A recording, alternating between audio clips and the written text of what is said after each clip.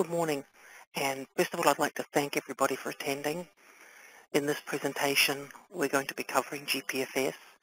The first 20 slides or so will be an introduction to GPFS and some of the parameters, and then I'm going to take you through the setup that we just did in our lab, and during that time I'll also bring in some from our BPIC and show you some of the commands and the outputs and so on, and talk a little about why we did what we did. We'll talk a little about terminology in an introduction, and then specifically what we actually set up was a 3-node redundant cluster. And one of the reasons we chose a 3-node redundant cluster was that we wanted to have disks coming in from 2 different disk subsystems and do the equivalent of LVM mirroring, which is not supported in GPFS, so you have to do it in a different way. And the reason we wanted that was so that literally if we lost a disk subsystem, we still had full redundancies. So when I talk about building the cluster, we will talk more about that. So let's start with just a real quick primer on GPFS. GPFS has actually been around since 1991 on AIX. The current version is 3.5, and a lot of the newer functionality really didn't come in until version 2.3. It's been available on Linux since 2001, and I don't have the date when it came available on Windows, but it's been quite a while. So it's a product that's been around for a very long time, and at this point is well proven and very robust. It runs on Power, Intel, Opteron, Linux, across the board. And I have a comment that there's thousands of installs, including a lot of the top 500 supercomputers. It's actually implemented in production on a significant number of commercial systems as well. And in fact, we quite often see it used in an Oracle RAC environment, as well as many, many other, not just grids, but areas where people want to be able to share the access to files across multiple systems, and sometimes multiple systems on disparate platforms. So some of the examples where it can be used are file and web servers, databases, digital media. A lot of the analytics and financial data management, those kind of things are now being built on this. Someone already asked me, can we build a cluster across multiple operating systems? Absolutely. You can have a cluster of AIX, Linux, and Windows. So it's actually a very robust environment. So I'm going to start out with a quick definition of what we mean by parallel I/O, because GPFS stands for the General Parallel File System. So in terms of parallel I/O, what we're talking about is the ability for a whole bunch of systems to access a shared set of storage as if it's a single file system namespace. They can be accessing it at the same time, and in order to get performance, we do a lot of caching and striping across the disks, which means that you have to take care of locking, and they do that with what's known as a distributed locking mechanism. The idea being that you have a system that's very robust. If you lose a node, you don't lose the system. Now, in the 3-node system that we put together, we actually also built in redundancy for the disk subsystem, so that if you lost one disk subsystem, you can still be functioning. And it can scale to thousands of nodes with a bunch of different I/O options. For the most part, the nodes can either be direct fiber connected, or you can have fiber connected nodes and some nodes that are actually network connected. And we'll talk more about that as we get into the architecture. Now, the next couple of slides are really there for your edification. It's really the terminology that you'll see used in GPFS. So the cluster is the environment with all of the disks and the nodes, and it's really the entity that we see that we are managing. A storage pool is all of the storage. Some of this is pretty obvious. A node would be an AIX LPAR, a Windows partition, a Linux partition, which in some cases could be a server, but I'm assuming everything's virtualized. All right, then you have sets of nodes. You have a configuration manager, which is the one that has overall management responsibility, and a file system manager. In the configuration that I set up, we were very, very simplistic, and we basically have that being shared amongst the 3 primary nodes. Some additional terminology, you'll see the term stripe group. That's really talking about the collection of disks. So I can mount a file system on one disk, I can mount it across multiple disks, And when I do that, I end up in a Stripe group. And then we have token managers for all of the locking and consistency. Meta nodes, which is really when you do a directory block update, that's metadata. And you'll actually see that when you define disks, you can define them just to be used for data. You can define them to be used for metadata, or you can say just put data and metadata together. In our simplistic design, we did both together. Depending on what's happening with your data, you may want to separate them. But you'll see when I show you the files you create that it's actually fairly easy to separate them. And then an NSD is a network shared disk. This is basically, if you think about it, you take the LUNs, the actual H disks, and you actually lay an NSD over the top of it. And then file systems get allocated into NSDs. So the NSD itself is really the GPFS definition of a disk. So what do you get with GPFS? In terms of the functions of GPFS, we're talking about something that's designed to scale. It's referred to as a non-blocking cached parallel I/O file system. And that's really what it's all about. It's about being able to have multiple systems access data from the same disks at the same time and still get performance where you're not getting blocked on inodes and so on. So it is its own file system type. You cannot create a JFS2 file system within a GPFS environment, but this thing can scale. You can go up to petabytes of storage, and I have a slide coming up in a minute on some of the scaling capabilities. And it also has built into it a lot of things that you can take advantage of, which we didn't do in our simple environment. You can build in disaster recovery. You can build in cluster-to-cluster configurations so that you have clusters that fail over for each other. You can add quorum management so that individual users can't go above a certain amount of space. You can actually optimize based on how things are accessed. And you can also build in integrated life management where you have pools within GPFS and where file sets and so on follow policies and actually get moved around the disk depending on what you have for your policies. So there's a lot of things you can do with GPFS. In the terms of what we did, we kept it fairly simple, but at least, you know, this is something that we can show you. And obviously you can replicate data, you can take snapshots, and you can build clones. A lot of things that you can do, and it's built to be very fault tolerant. So in terms of the scaling capability, this is what IBM has actually tested. So you'll see that they've actually tested up to 93 Linux on x86 nodes in a cluster, up to 1530 AIX. For the Linux and AIX combo, the tested number, and this is right out of their FAQ, was 3,794 Linux and 112 AIX all in the same cluster. If you want to go that big, there's an email address, which is actually GPFS development, that you should email or have your business partner or IBM email on your behalf and have them proof your configuration. Any configuration that exceeds these numbers, development wants to look at to make sure that there's no issues with it and that they are going to be able to support it and give you the kind of support that you need. It's a real smart move to, when you're designing something that large, to have them proof the configuration. And I've worked with a couple of guys there, and they're very, very good at what they do. In terms of the file system sizes, as long as you're at higher than GPFS 2.3, and at this point in time you should be on 3.5, you can have a file system up to about 2 petabytes. And you know, some of the other tested limitations, you can have 256 file systems.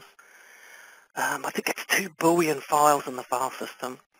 The architectural limit is 2 to the power of 64, which is 9 billion, but that they've actually tested, but you probably don't want to come close to the architectural limit. And like I said, when you're starting to get that big, I would definitely talk to these guys in development and make sure what you're doing is right.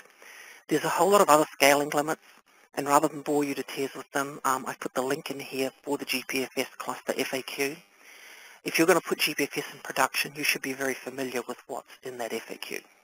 In terms of what's been seen out there in customers, more than 2,000 nodes, more than 2,000 LUNs, and this is, you know, in a GPFS environment. They've actually seen file systems as large as 2 petabytes, and so on. So you can see that actually people are out there really pushing the limit of this. and people have been using tiered storage with solid state and SATA flash drives and tape to take advantage of that lifecycle management. And and you're seeing disk I/O rates at these kind of rates just in normal production. So it's very clear that it's possible to drive GPFS pretty hard. So I already talked about the fact that it's about having a global namespace that performs very well. And one of the issues you run into is you have people running against the data in AIX, so you now have a copy down in Windows and CIF so that people can access that and work on the same data. So what GPFS is designed to do is have one copy of that data in one place that people work on. Now, if you have like test and development as well as production, you can certainly still have a test and development copy and so on. You just put it in a different file system. But it actually does simplify management and gets rid of those copies. So you have a bunch of disks here. You can be connected SAN, TCP/IP, or InfiniBand. I've only ever done SAN and TCP/IP.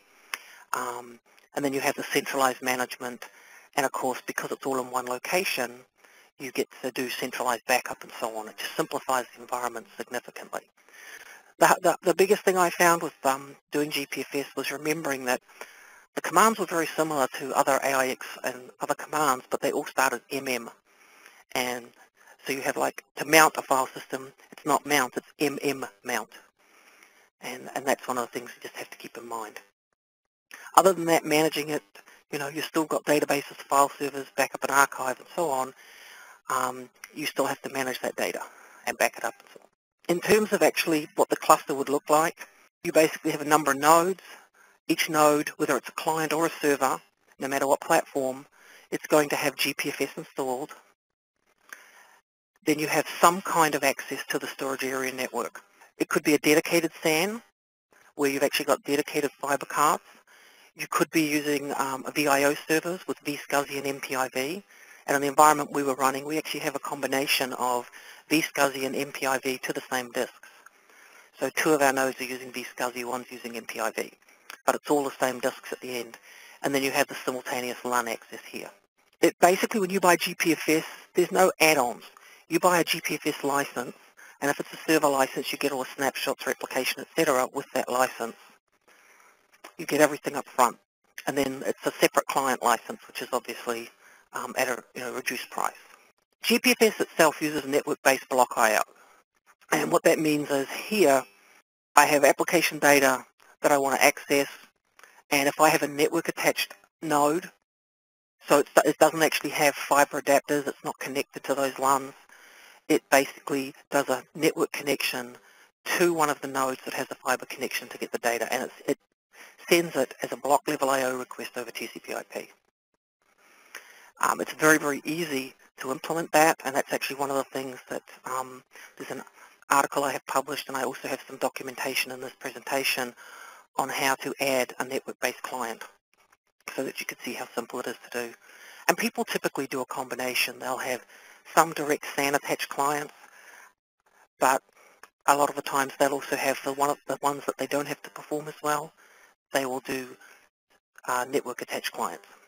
So in terms of operating systems and software, right now in the FAQ, they list that obviously AIX, the versions that are supported vary depending on the version of GPFS that you're running. Both Linux on Power and Linux on x86 are supported. And so you have RHEL and SLES, and I've got the specific versions on the next slide. And then they also support Linux running under VMware, and then Windows 2008 Server. And then there's a bunch of software that takes advantage of GPFS, and I've listed some of them here. DB2, Oracle, SAP, SAS, and so on. All of these will function quite nicely with GPFS. So these are the supportive environments, and as you can see right now, for GPS 3.5 it is not supported on AIX 5.3, but AIX 6 and 7 it is, and I'm recommending everybody go to AIX 7 anyway at this point, because AIX 7 doesn't go out of maintenance till I think it's like 2022 or something. So if you're at AIX 7, you're not going to have to do a version change for a very, very long time. And here you can see with Linux on Power, you've got RHEL 5 and 6, and obviously when they bring out RHEL 7, that'll be supported. The same with SUSE, 12 is coming out soon, so that should be supported. And then you've got your two Windows Server, x64 and Service Pack 2 and R2. The FAQ that I sent the link to, provided the link earlier, that FAQ actually has a whole bunch of other OS levels, kernel levels, patches, and so on. So right now I'm at GPFS 3.5, I think it's 6-pack 15. And that was the latest as of about 4 weeks ago. In terms of licensing, there are two kinds of license. There's a GPFS server license and a GPFS client license. If you buy the GPFS server license, that's what you need on the server nodes that are going to take roles like being a quorum manager, a file system manager, an NSD server, and so on.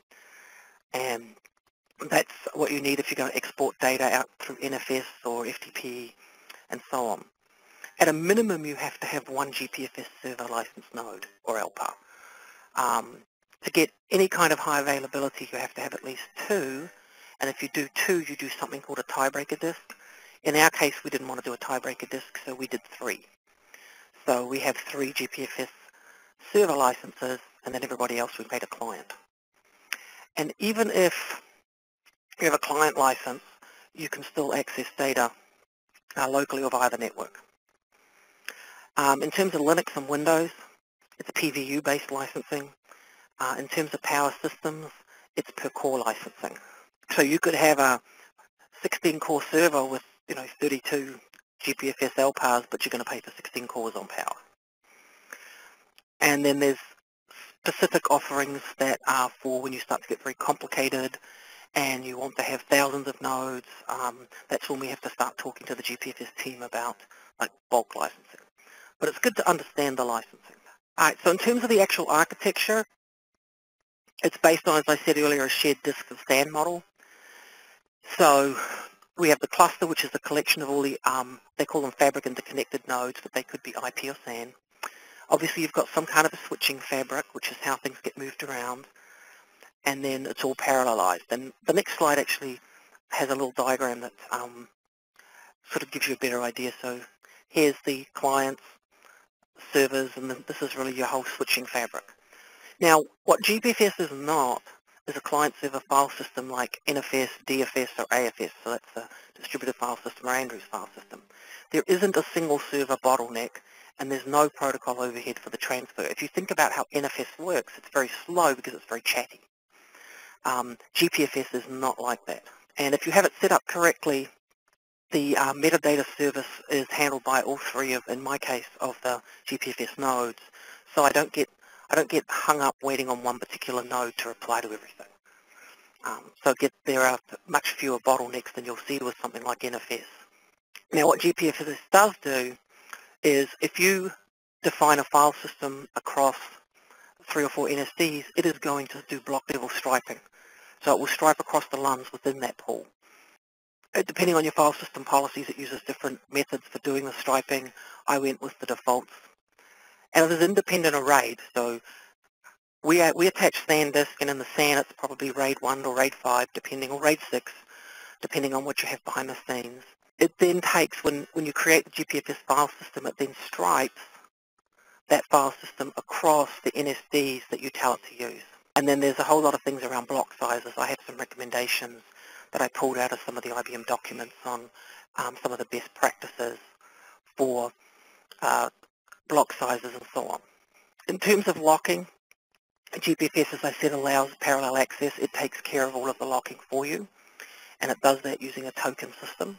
It uses the distributed management techniques where it basically has management nodes that take care of all the locking and managing all of the file systems and data that's out there.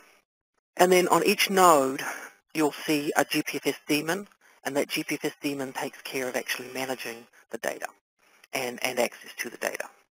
A couple of things on tuning. There's a lot of information in the FAQ on tuning. But number one, before you go into a GPFS environment, you have to synchronize all of the clocks on all of the nodes. So whether you use NTP or some other methodology, you need to make sure that for everybody in the node, that when you look at the time on them, it's all synchronized.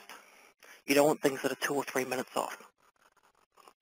That's going to play havoc with all your locking and everything else. In terms of the cache, there's 3 critical things that you have to work with. One is the page pool, max files to cache, and max stat cache. And I have a lot of information on these, and actually at the very end, when we finish, there's 2 slides that actually have a lot of detail about what each of these really is.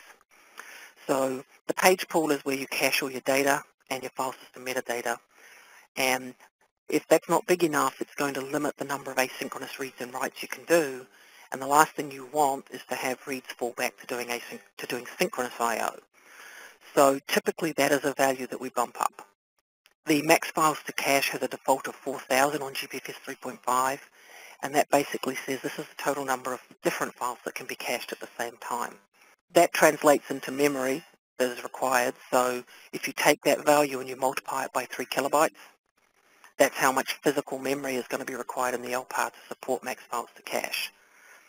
And then max stat cache is some additional caching for stat calls and so on, and each one of those that you pick is like 400 bytes.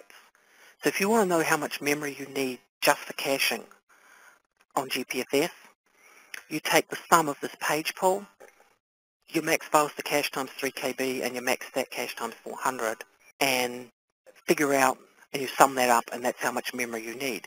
Now the other thing to note is that for these 2 caches here, they have to be less than or equal to 50% of the memory for the node. So when you sum this up, that's not the total memory you need for the LPAR. You need to add some additional memory in order to support these. Otherwise it will cut back the size of your caches no matter what you put. So I have a bit more information on the page pool here, but it can be anywhere between 128 meg to 16 gig.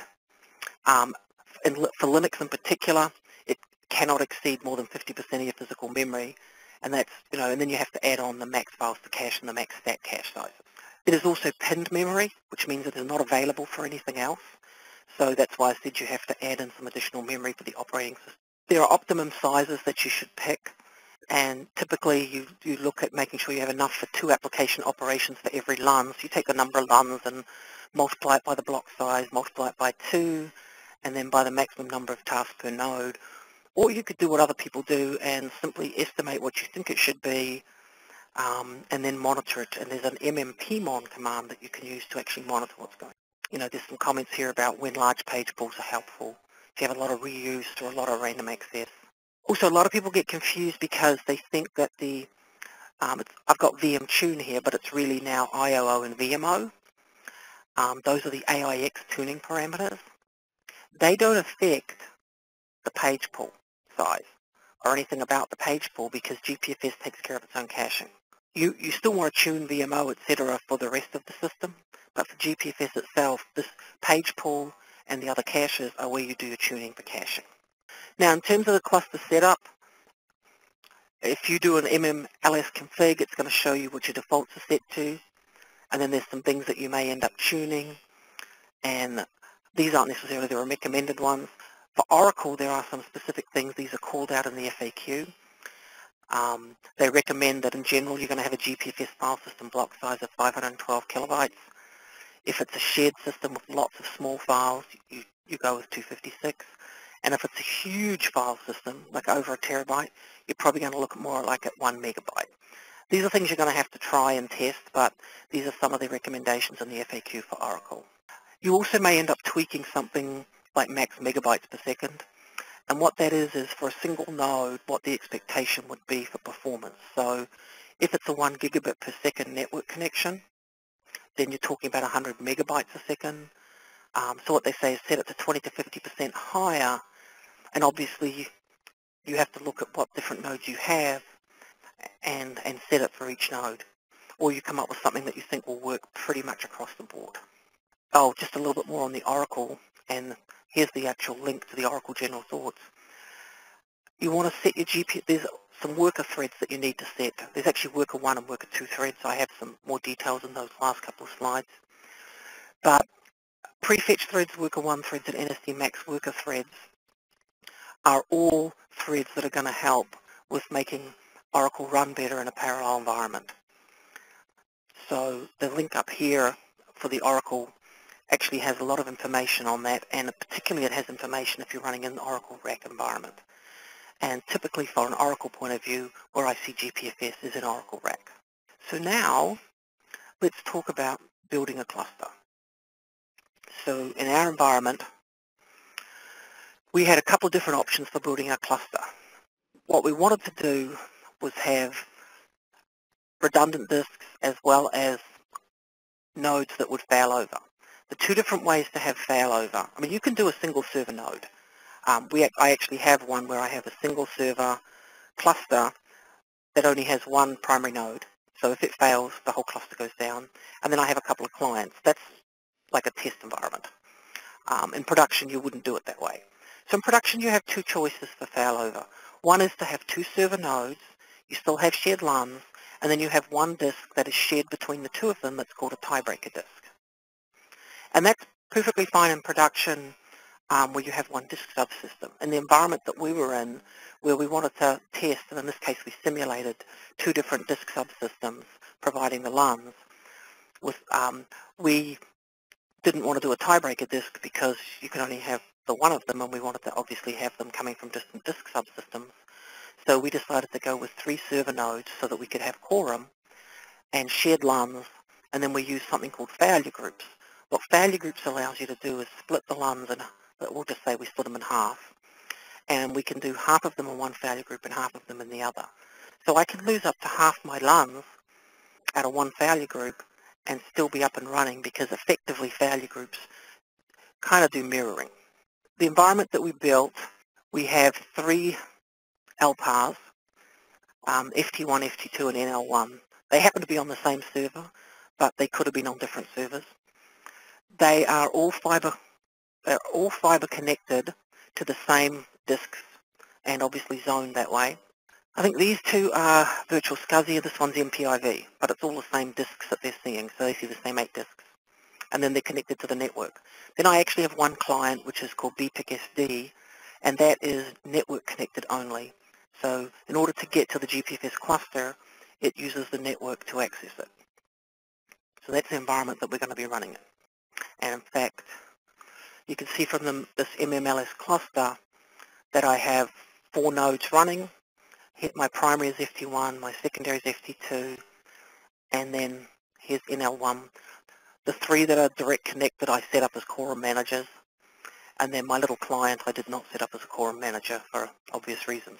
I also do have set up with SSH so that I can do things like use the DSH command to send a command to everybody in the nodes. So you can see here I just sent a date command and all 4 nodes responded. Let's talk a little bit about failure groups. In our case, we wanted to test disk redundancy from each of 2 V7000s. Now, I only have one, so what I did was I said I'll use 8 disks in my set, but I'll take 4 of them and pretend they're from a different V7000. We have actually done this for real with 2 V7000s and other disk subsystems, but in my lab I only have one, so in order to demonstrate this, I pretty much pretended I had 2. So I took HDisk 1 through 4 and treated it as the A, and 5 through 8 treated it as B. So I assigned them to different failure groups, and I'll show you the file for doing that. What this let me do was do the equivalent to LVM mirroring, which GPFS does not support. So, as I said, if I lose HDisk 1 through 4, my GPFS cluster will stay up because it's mirrored over to 5 through 8. And then I've got full redundancy, and we actually did do some testing when we had the 2 V7000s, and we actually unzoned one of them and the cluster stayed up. So we know that this works from redundancy. So in this environment, if we'd had 2 disk subsystems, we would have full redundancy through the nodes because we have 3 of them and we only need 2 to have quorum, and full redundancy through the disk subsystem because we brought stuff across from 2 different disk subsystems. So failure groups is a really good option for making sure that you have a redundant, stable environment. And you could do this bringing stuff across from different controllers on the same disk subsystem to give you controller redundancy or whatever. Let's talk about the installation process. So in my case, I had an AIX-only environment. I've also done an install with AIX and Windows. So first I installed all the servers with AIX. I chose to put 7.1, the latest service pack on. I think one of them might be at actually AIX version 6. but I made sure that I was at the supported AIX version. I also made sure I zoned all of the GPFS LUNs to all 3 LPARs. In this case, that meant that actually, as I said, 2 of them are vSCSI, 1 of them is MPIV, so I made sure they were zoned all the way through, and obviously ran Config Manager so I could see the disks. And then I did all the regular tuning that I would do. Here you can see I changed the fiber adapters to increase the DMA size and also to increase num command alums. You're going to have to pick the values that your disk vendor will support, specifically for num command alums, and it'll be somewhere between 1024 and 2048. The -P says make it stick over a reboot, and this doesn't come into being until you do a reboot. Just a little note, if you're using MPIV, you have to change it on the client LPAR as well as the VIO server, and the VIO server must be the same size or larger as what you put on MPIV on the client. In the case of vSCSI, you only change it on the VIO server because you don't see the fiber adapters at the client. Then on the LPARs, I change each HDisk and I set the queue depth to whatever supported. Obviously set the disks to no reserve. And if I'm using STD PCM, then I make sure I use load balance as my algorithm. And in the case of vSCSI, I'm going to set this on the VIO server. Then I actually put a PVID on each disk, and the reason I put a PVID on the disks is because I'm talking about 3 nodes, and I want to make absolutely sure that I match up these disks later on properly. Having a PVID on them does help with that. If I change the VIO servers, I reboot them, and then I reboot the client LPARs. So this is just getting my AIX and my disks there where I can see them. We now see them, and now we're going to start with the installer GPFS. The installer GPFS is really no different to any other AIX install. You install the product using SMIDI or install P, and then in my case I went on and I installed FixPack 15. There's a directory that you need to add to your path in its environment, and that's the one that I'm adding just here. So this is my user my user LPP MMFS bin. That's where all of the GPFS commands are. And then you also have to add a working collective. So whenever you do a GPFS command, it looks at this working collective to see who to issue it to. So I told it the name of my working collective, and I put everything for GPFS and /user local etc. You could pick whatever directory you want. Now, after you've installed it, if you do an LSLPP, you should see something like this. And I'm showing you the AIX stuff. So here you can see my bases at FixPack 15, and so obviously I put on GPFS base, and then I upgraded everything to that FixPack I mentioned. If we go into etc environment, you'll see where I actually changed. Here's my path here, and you can see here I put the user LPP MMFS bin on the end, and here's my working collective. Also in etc security limits, I set the file size default to -1, which basically says a file can be as big as it can be, and I set my number of files to 20,000. You may have to have that larger for the number of files. You may not want it that large. It's basically the number of files you can have in a file system. In order to have things like MMDSH work and a number of other commands to work properly without intervention, you have to set up SSH between all of the LPARs, and this includes the clients later, without passwords. You can just do the generic SSHing from each node, and you have to SSH to yourself. That way you show up in known hosts. Then you generate your keys, and then you copy them into authorized keys. When you add clients, you have to continue to do this. You also have to add your own key into authorized keys too. And SSH must permit root login. There is a more secure way to do this. Obviously, we don't like giving root logins. I think I have the link later on which actually tells you how to make SSH more secure when you're setting it up this way. And at this point, you would then log out and log back in. Since GPFS is installed by root, unfortunately, it is root that you have to do this with, something that none of us are usually particularly happy about. So right now, I'm just doing my server nodes. So I create a file on each of them, and if we go back, you'll see that my working collective, user local etc, gpfs-nodes.txt. So that's the same file here, and literally each of the server names. Now, one of the things you do have to decide up front is, are you going to use short names like I am, or are you going to use fully qualified host names? And whichever way you do it, you have to be consistent throughout here. So I use short names everywhere, but I also had to do one where we use fully qualified names, because when we did host name, that host used fully qualified names. So make sure going in that you know which one it is. And then on the primary node, I created another version of the same file, again with the same nodes in it. This nodes init.txt is just identifying that these are all quorum managers, and that's used in one of the commands we issue later. So this is all done, these ones here are done on the primary, this one here is done on all three nodes, because each of the three nodes is going to use this for its working collective. All right, now we also now have to define our disks, and this is where there's multiple ways that are published for doing this, where you end up using multiple files. This is how you do it with one file. So what I'm doing here is I'm taking, remember I said I had HDisk 1 through 4, and then I was going to mirror those to 5 through 8. So here's my HDisk 1 through 4, and I'm actually renaming the disks. So I went, this is NSD failure group 2, disk 1, which maps to HDisk 1.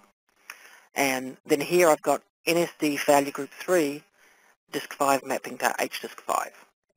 I actually did both data and metadata on the same ones. I could have separated those out, but I'm going for simple here. And then you can see I've got the failure group here. So I tried to make the NSD name match a combination of the failure group and the HDisk name. That makes things a lot simpler for me, and I'm definitely into simple when it comes to this kind of thing. Then what that ends up looking like after you create it is, ignore the file system, but basically here's my disk names and my NSD servers. So you can see those, and I can also do, I think it's an MMLSPV. This shows me each disk and how it's mapped to an NSD. That's what I just, when I built that file, that's how I was telling it to map it. And now what we're going to do is we are going to, right now we've just created the file. We only create this on the primary. Then what we have to do is start to step through the actual install process. So the first thing we have to do is create a cluster. Here we have the create cluster command. We're giving the cluster a name. And that basically we're saying, here's the cluster name. The primary is FT1. The secondary is FT2. We're going to use SSH and SCP, and here's how you find them for a lot of our commands. And our nodes you're going to find in that GPFS nodes init.txt. So if you remember, we had this file here that was basically identifying the quorum managers. And that's the file we're referring back to here. You then have to accept the licenses. So these three FT1, FT2, and NL1 are all servers. So I basically say accept the server license for these three nodes. So at this point we've built a cluster, but the cluster has nothing in it apart from there are three nodes that exist in it. So if you were to do an ls cluster, and here's the one that I've got right now, it's showing me the cluster name, those remote shell and copy commands, the primary and the secondary, and right now I have a client in there. You're not going to see that because we haven't added it yet. So this is what it would have looked like just after I built it.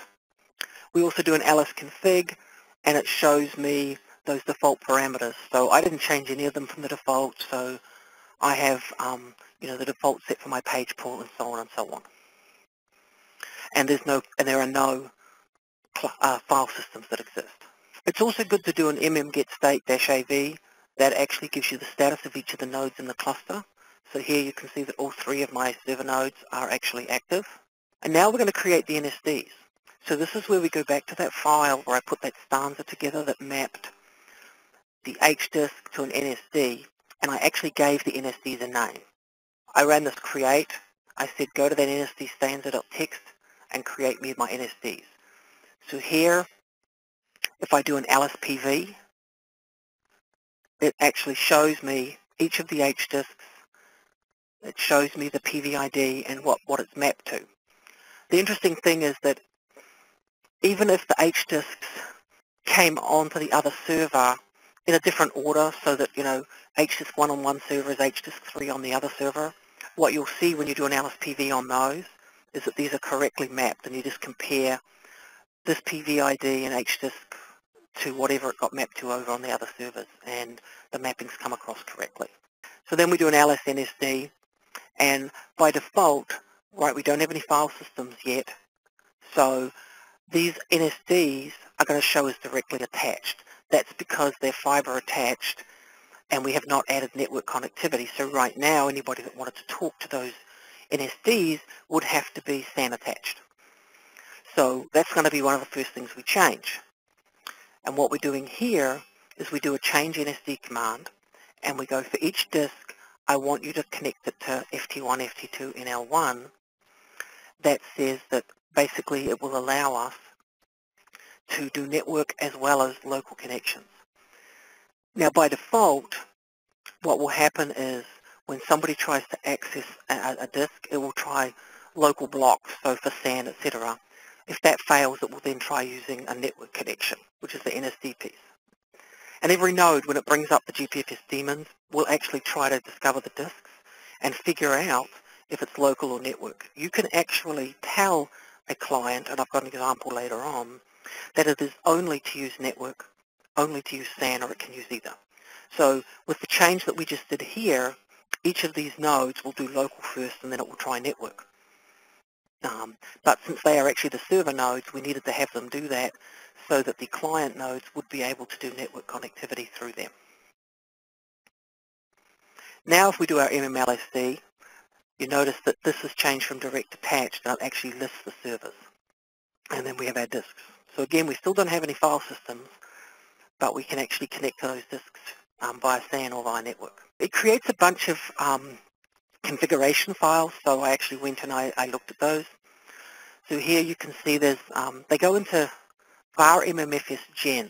There is a var mmfs etsy, and there's nothing useful in it.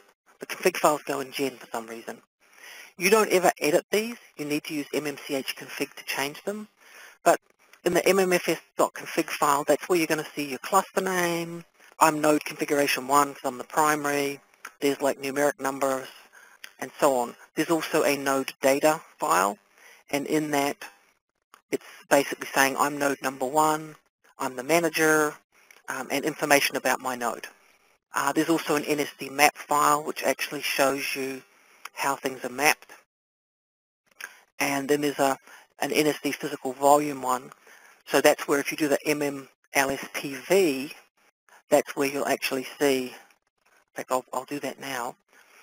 If I do the MMLSPV, you can actually see that it got that information out of here, because the names all match.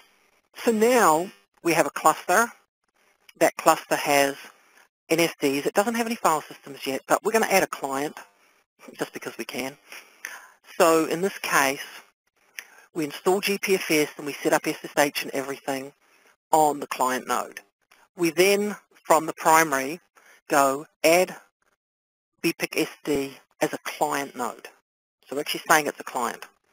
And then we actually agree to the license for that node, but we're agreeing to a client license, not a server license. Now if you do your MMLS cluster, you're going to see what I was showing you before, where we have all the other stuff doesn't change, but now suddenly my little bpicSD shows up as a client LPAR. And it's not a quorum manager or anything like that, so it's not an administrative node. So we'll start it up, and now if we do our mmstate get state-av, you'll actually see that it shows up as being active. And again, this is what it looks like here. Get state-av, here's my node numbers, my names, and the GPFS state. So everybody's active, that's what we want to see. You can also do a get state-als, and that actually gets you a little bit more information about the cluster.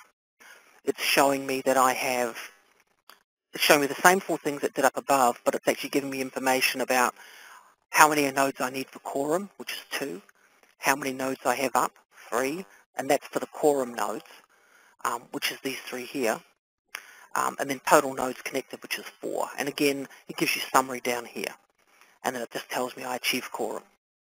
It's useful stuff to have.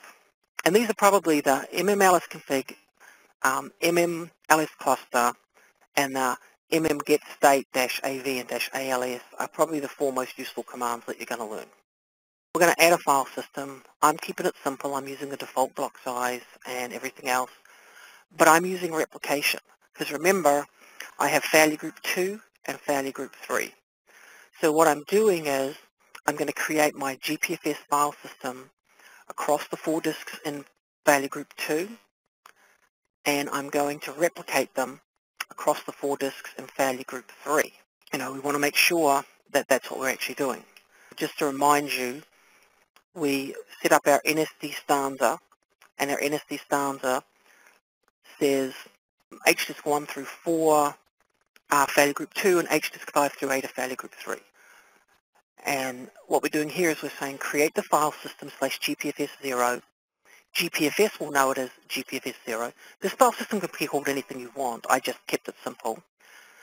Get all the information on the NSDs to use from this NSD file. We're going to have 2 replicas. We're going to have a maximum of 2 replicas, that's for the metadata, and then we're going to have 2 replicas for the data and a maximum of 2 replicas for the data. All right, so it creates the file system, and then we mount it. So now if we do a df-g on /GPFS0, you'll see that I've got 320 gig file system, and it's 1% used, and it's called /GPFS0. Interestingly enough, it looks different from a GPFS point of view. If I was to do a DF on that, and I think it's a little bit different on the way I set it up on my system, but you can see here, I do my df-g GPFS0, and here's my 320 gig, etc. If I do an MMDF, it gives me a lot more information. So here it's saying, for this file system, it's spread across these NSDs, and it shows me my failure groups. It's showing me that they're holding metadata and data. It's showing me how much free space I have, how many free kilobytes, etc. It's showing me how many inodes, etc. are used. So it gives you an awful lot of information. And that's really what this is showing you here. Now, right now, we can mount this file system on our primary 3 nodes, but we haven't set our client node up to mount it as a network mount, so we need to go and do that. So that's what we're doing here. There are 4 options that we can use for use NSD servers. The default is as needed, which says try the local first, then try the network and switch back later. In the case of BPIC-SD, it doesn't have any fiber cards, so we want it to always be network. The commands we're going to need are these. We're going to unmount the GPFS0 file system, and then we're going to mount it, and we're going to say always use NSD servers. So that basically says to it, I want you to always do a network mount of this file system. So if I was to look at it over there, it's going to look the same as everywhere else, but the difference is going to be that it's connecting over the network. It's not connecting via fiber. But here's what's interesting. Remember, we have a failure group. If I add a 4 gig file, which is what this DD is doing, so I'm adding a 4 gig file into the GPFS cluster, into my GPFS0 file system. You have to be very careful when you start using the DU and DF commands because it's replicated and it's one file system. It takes my 4 gig file, and if you look here, I do my DF and it looks like I'm using 8 gig. If I do a DU on the file system, it looks like I'm using 8 gig. But if I do an ls-al, it's clear I'm only using 4 gig. The problem is, because we're doing 2 replicas, it sums the total. And so when it's showing the total space used, it's showing you the total across the 2 replicas. That was something I found to be very, very frustrating. It's just something to keep in mind because it's something that may confuse you. Really, the LSFS is showing you what you're really using. So if you know you're using 2 replicas, when you do the DF-G or the DU-G, you know that it's actually really half of that. I don't understand why there's not an option to determine the correct number. And then you can do an MMLS mount all, and it will actually tell you that it's mounted on all the nodes. All right, so what are the other kind of things that you want to do? You have a file system, you're running out of space, so you want to add more disk. All right, so since we're using failure groups, you want to add a disk to each failure group. So we add the 2 disks, we set up all our queue depth and everything. Our new disks come in as HDisk 10 and 11. Since we're changing queue depth and all those other commands, we obviously need a reboot to put them in place. Then we just set up another file with the 2 new disks we want to add. And here we define them as HDisk 10 and 11, and we give them names. One's in failure group 2, one's in failure group 3. These names can be anything you want. I like names that make it really clear what I'm doing. That's how I name them, and obviously I make sure that my failure groups and pool names match. So on my primary, I create the NSDs, and I'm basically saying, I want you to create these NSDs from this file and add them to these nodes. So that's what I'm doing here. Then I'm adding the disks to the GPFS file system. So here I go, okay, now that I have my NSDs, I'm going to add these disks. So we do the add disk GPFS0 and we point it to that same file and we do the -R. What the -R does is you don't have to do this, but the -R basically tells it to rebalance all of the files in the file system across the disks. So let's say you're adding 4 or 5 more disks on each side. You definitely want to make sure that you actually rebalance them. Otherwise, it doesn't restripe them. You can use a -A flag, and you can actually tell it that you want a specific node. So let's say the node that you're on is really, really busy, so you don't want it to be doing it. So you basically say, you know what, there's not a lot going on NL1, so why don't you just have NL1 do the restriping, and these other 2 nodes can carry on doing other stuff. And at that point, you can use DF and MMDF to check that everything is well. Just remember, with DF, it'll show you all the file systems. With MMDF, you have to specify the file system, and you have to use the GPFS name for it. If you're like me and you make mistakes, at some point you may have to remove the cluster or remove NSDs from the cluster. So this is the process I had to go through, because at one point I had to destroy and rebuild the cluster. And it was like unmounting everything, deleting the file system, deleting all the NSDs. If you just want to change how you're using the disks or whatever, you don't have to delete all of them. You just get rid of the file system. Obviously you shut it down and then you can delete the node. Now, if you're just getting rid of one node, then obviously on that node you will simply unmount any file systems it has mounted and you'll do the delete node. So you'll do an mmdel node -N. You wouldn't do the -A. This -A does everybody. Once you've deleted a node or deleted the cluster, you want to check this directory and make sure there's nothing in it. If you look at it normally, it has a whole bunch of files in it. And you can see them here. Once you basically get rid of a node, most of these files should disappear. And it should look more like this. I have here a list of some of the useful commands. These are commands that you're going to use all the time. That should be a lowercase here, that M.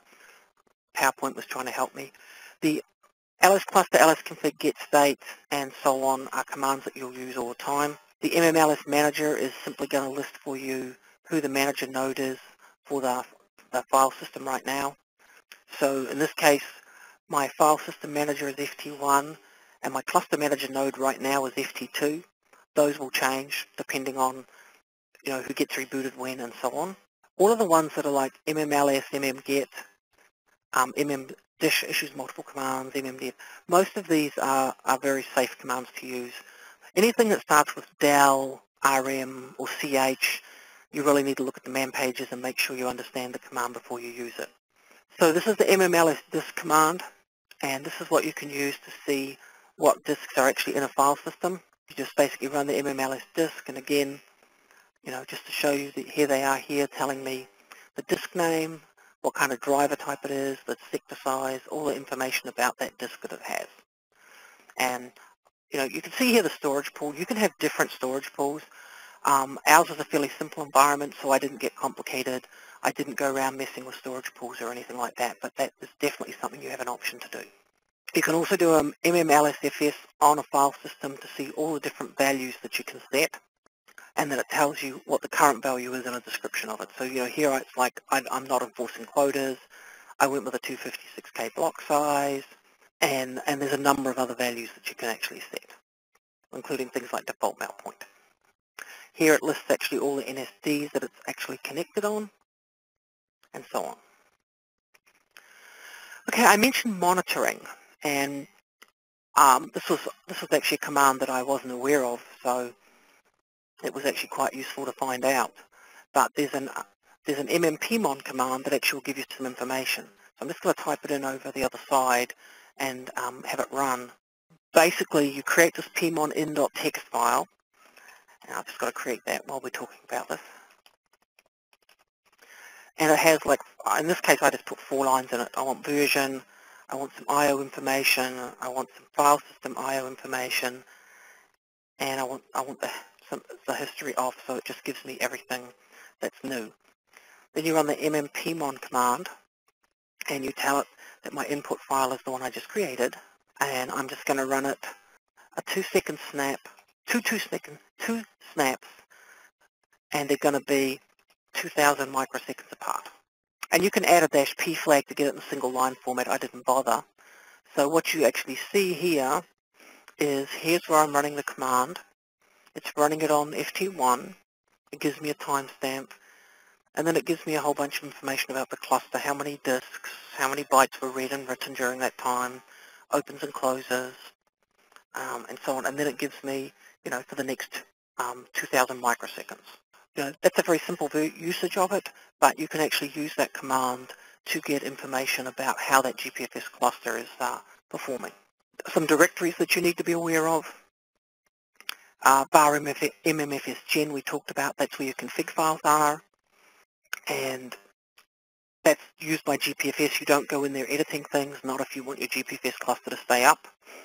You also have user LPP MMFS bin. That's where all your GPFS commands are, and that's the directory that you're going to add. Then we have user local etc. This is where I put my GPFS input files for creation. You may want to use user local GPFS or something, but have it be a consistent place. And then there's a number of different logs. If you need to actually get into the logs for GPFS, in var adm ras, there's an mmfs.log.latest and .previous. And of course there's the regular AIX or Linux syslogs. So this is actually the output I took from an mmpmon. I just put them side by side so you could compare iteration 1 and 2. There was nothing going on in the cluster, so I'm not surprised that the bytes written, etc. didn't change. But this is something that you can look at for your own cluster. And there's a bunch of different flags on mmpmon, so you may want to look at what you can do and then look at what you would really put in that pmon in.txt. So that it's useful to you. I also threw together a very basic script, and since then one of the people that I work with has actually added a whole bunch of stuff to it. But this is just a script that will actually document the cluster. So, I have the root directory is /userlocalperf, so everything will go in there. There's a whole bunch of setting dates and names and stuff. And then, I save my mmls config, cluster, get state, ls manager. I've got a bunch of other ls commands I'm going to add to the script, but this gives you an idea of how you might document your cluster so that you actually have a record of what's going on. I put a bunch of links in here to all of the GPFS documentation pages. There's a stuff on Developer Works about backups. This particular homepage links to all of the GPFS books, and then this one links to all of the commands. I had mentioned that there was a very good article on strengthening your SSH configuration for GPFS. This Developer Works article actually goes into how you would really set up GPFS so that you can limit, when you turn on root login, that you can actually limit it in your SSH configuration to only, FT1 being able to SSH to FT2, that the rest of the world can't do a root login. So this is a very, very useful link, and I would suggest that you'll read it because you'll actually find that this is going to help when you have to deal with your security people when you tell them that you're going to let root SSH without a password. That doesn't usually fly very well with security. At least this way you can say, well, I have to do it for GPFS, but this is how I'm going to limit it. This one here is also, I'd mentioned before, that you can build a 2-node GPFS cluster using tiebreaker disks. This is a document that IBM has out there on how to do that. So if you, aren't interested in doing it the way we did it, where we wanted to have the redundancy across different disk subsystems, then you can do a 2-node one with a tiebreaker disk, and this actually has very, very clear instructions on how to do that. And then there's just the general GPFS resources. There's a whole bunch of other links that I put in here on storage pools, tuning, integrating it with TSM and so on, and a very good read book. So hopefully you'll find all of those helpful. A list of some journal articles. I just had one at IBM Systems Magazine actually published on implementing a GPFS 3-node cluster. So I have the link to that at the very beginning, I believe, of this presentation. In fact, I have it at the end as well. So you'll have all this with the presentation as long as you go to this link to download it. And this is the article. And then I had mentioned that at the end, I have some descriptions on these parameters. So these are in here for really for you to look at and get descriptions from them. But I have all of the tunable parameters listed here and here with very verbose descriptions of what they actually do. Again, I want to thank you for attending.